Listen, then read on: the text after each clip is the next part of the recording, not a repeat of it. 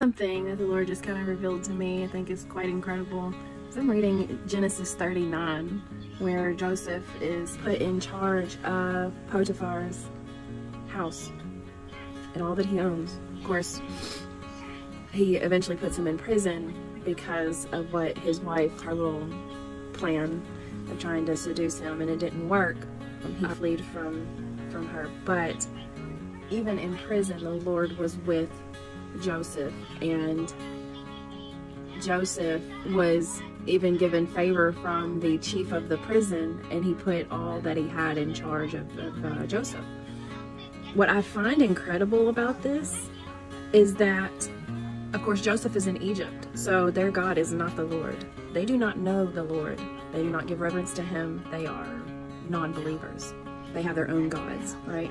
But it says that Potiphar knows, that he sees that the Lord is with Joseph.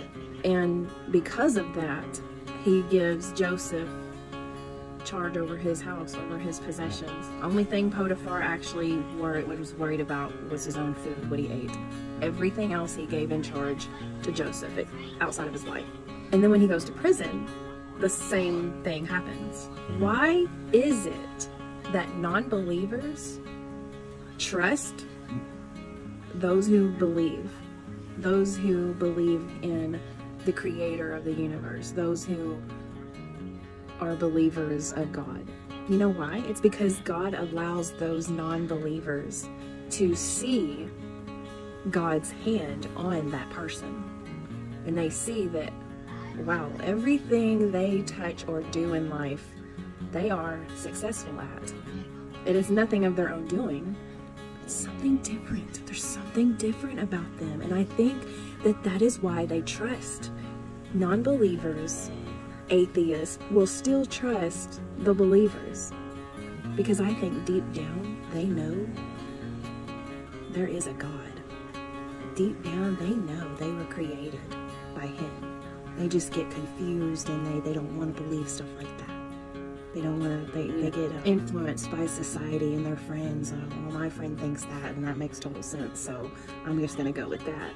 Think about it. It just kind of jumped off the page at me, chapter 39. Why do non-believers trust those who believe?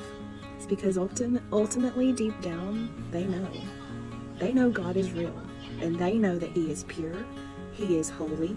And if God's hand is on that person, they know that if God is a holy and pure and trustworthy and promise-keeping God, that the person that his hand is on, their character is going to be the same.